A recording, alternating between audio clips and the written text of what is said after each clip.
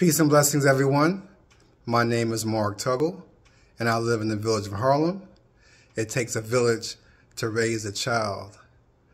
Some of my genius includes creative expression, global activism, and serving humanity. As Muhammad Ali once said, service to others is the rent you pay for your room here on earth.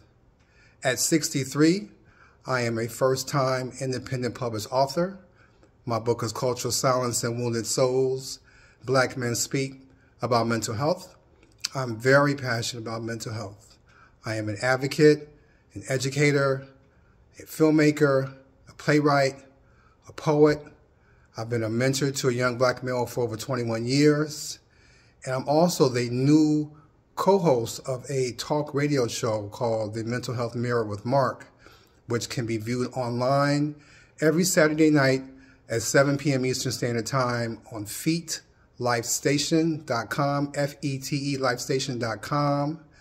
And each week we explore different ways of amplifying emotional intelligence, psychological liberation, and self-care for black men. Genius is common.